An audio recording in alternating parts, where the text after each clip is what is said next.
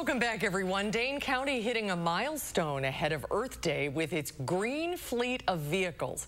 The county has acquired another vehicle that runs on renewable fuel, expanding its fleet to more than 100 now. County exec Joe Parisi estimates the county saved nearly $140,000 last year by using compressed natural gas and renewable natural gas instead of diesel in its vehicles. If diesel prices remain in the $4.50 range, and today they're nearly $5 a gallon, we will save more than $350,000 this year alone on fuel costs. About 20% of the fuel in county vehicles used in the last year was renewable. Parisi says the county is able to generate its own natural gas from waste at the Dane County landfill, also saving money that way.